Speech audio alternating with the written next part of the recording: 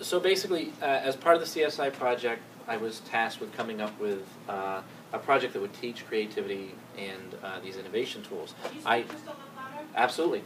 I decided to use SketchUp because it's what I was comfortable with, and I think it's a great tool for giving kids the ability to work three-dimensionally while working virtually. And there's a lot of trial and error and a lot of stuff that you have to figure out.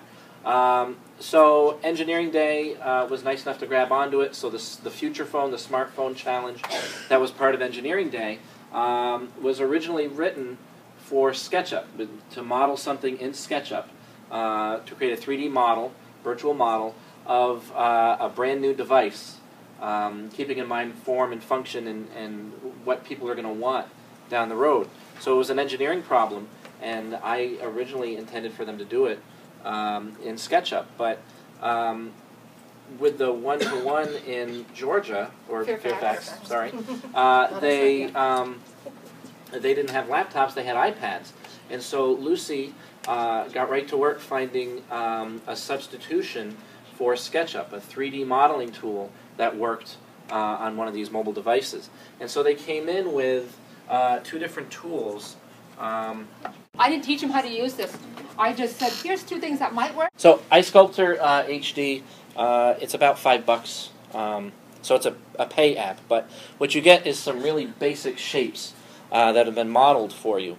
So if you take, say, a cube, you have the ability to go in and change certain things about that. So they give you this device, and then you just carve away at it and make changes to it.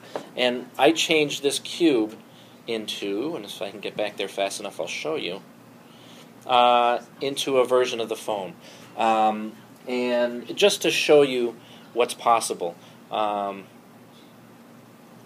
So here we go.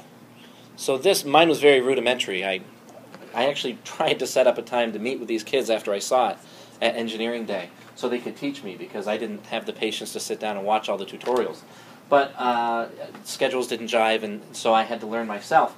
So I went out and I found a handful of tutorials and taught myself how to model a little bit. And so this is a very basic, very rudimentary phone that started as a cube. So the kids did some really cool stuff.